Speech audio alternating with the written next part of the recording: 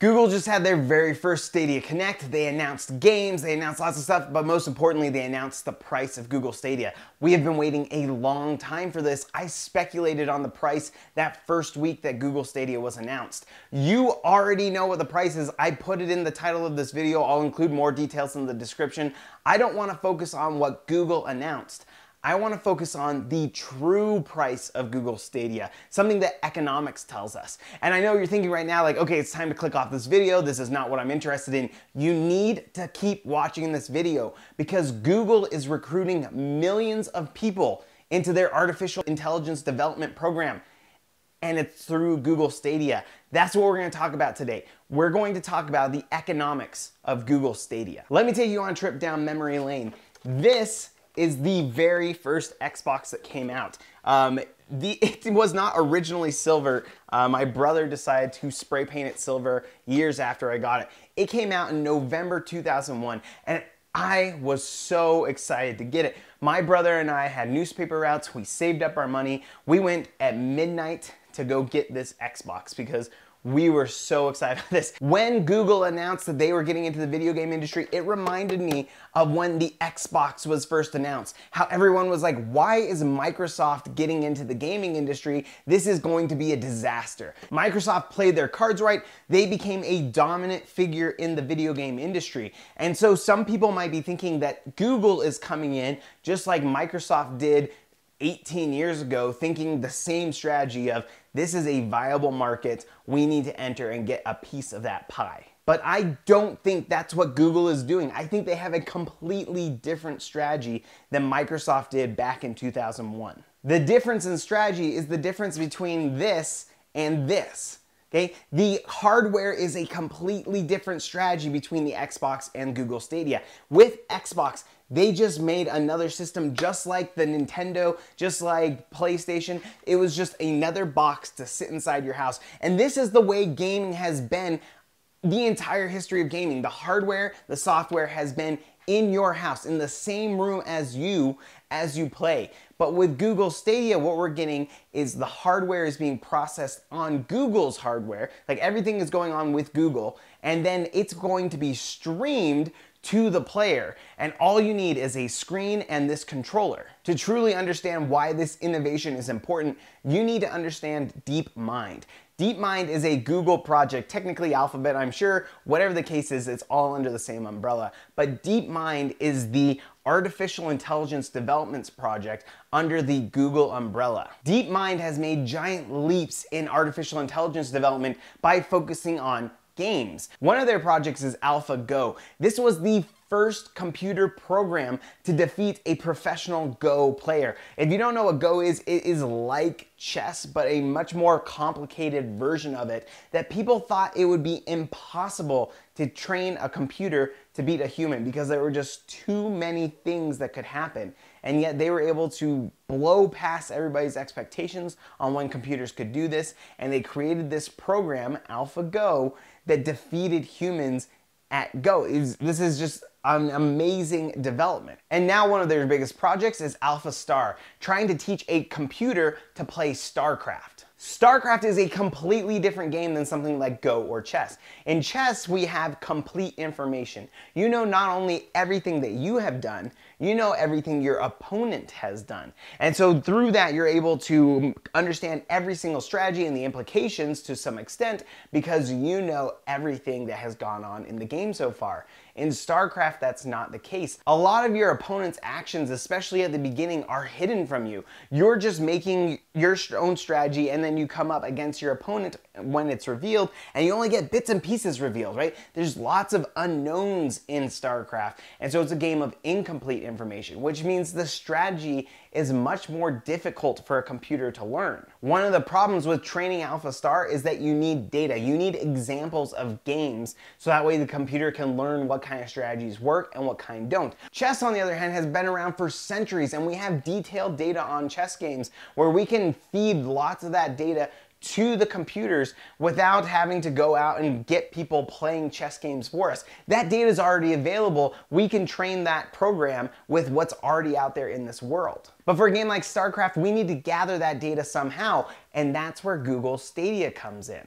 When you play a game on a console like this or on your computer, everything you do takes place in the brains in this thing. Every button you push, every joystick you tilt, it's all being processed in here. And that's a problem if you want to develop artificial intelligence, because what you need to be able to see are the inputs of the players. You need to see when they push certain buttons. You need to be able to see when they're dodging to the left or right. And you need to be able to interpret that with the stuff that they see on their own screens. As long as this thing is in my house, Google does not have access to any of that data, and they can't train their computer programs. That's why Google Stadia is such a big deal, because they'll be able to capture every single button push and every single thing that you do on that game, so that way they can train their programs to become better at these video games. Now you're probably saying right now, so what? Like, when are we going to get to the true price of Google Stadia? Like, why are you making such a big deal about Deepmind, AlphaStar, this background information?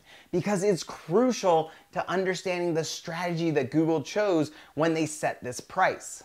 In the long run, Google is betting that the data that they're gathering from you is going to be far more valuable than what you're paying on a monthly basis. That's why Google priced this so competitively. They want millions of people playing this game, donating their data to Deepmind's research, so that way they can accelerate the development of their algorithms. And the biggest alarm here is that the more people that are playing their games for longer stretches of time, the more data Google is able to use to generate better algorithms. And the same goes for things like Facebook, Twitter, Instagram, Netflix. Like, they want you on their platforms as long as they can, so that way they can gather more and more data. So they develop it in a way that makes you stay on that program.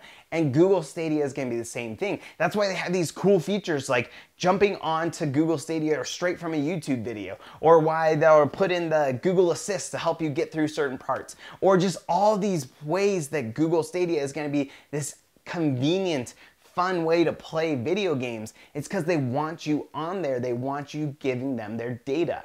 And this is where the economist in me wants to give you a special warning, and that is for you to think about the opportunity cost of your time. That is the true cost of Google Stadia, is the opportunity cost of your time. What else can you be doing besides playing Google Stadia? And economists are becoming really concerned about this. Some striking economic research that's come out in the past few years has shown that as the quality of video games has gone up, the amount of time people spend in the labor force has gone down, and it's being replaced one for one with those video games. So video games are keeping people out of the labor force. It's keeping them from having jobs, from providing for themselves. That's a huge cost. Like, if you're giving up your job to go play video games, you are paying more than a monthly fee. You are paying a huge part of your salary, of your wages, to go and play video games. And it's not just your wages today. The problem is that this is primarily driving out young people, mostly young men, but these are youth in their prime. This is your 20s to 30s, where people are being pulled out of the labor force when instead they should be working on careers that develop future skills that allow them to have much better, fulfilling lives and really promising careers. And I'm not just speaking in hyperbole. I was in high school when World of Warcraft came out. I remember working at the movie theater and people saying they could not work certain days because those were their days to play video games. I remember my freshman year of college, people playing World of Warcraft and not going to classes because they were so involved in that game. This was their opportunity to invest in their future, and instead they were playing that video game. I know I sound like some alarmist, some cranky old man saying those kids, they shouldn't be playing video games. Like, let me just give you a disclaimer. I enjoy video games. I have a Nintendo Switch. I enjoy playing it just occasionally in my leisure. But that is not like the main thing that I do. I'm trying to get out there and make videos like this that give insights on economics. I'm teaching economics classes. I am writing economic research, right? I have a broad case of things that I'm doing, and video games is just a small part of them. I'm really worried about people who allow video games to dominate their lives. And I'm especially worried that Google Stadia is going to become this all-encompassing thing by making it so cheap and so easy and so fun to play video games. And they're going to be willing to do this because they want to develop their algorithms. I'm not yet convinced that these algorithms are literally going to be stealing jobs, or like replacing people in those works. I think these algorithms are being developed for things that usually don't involve humans or very many humans.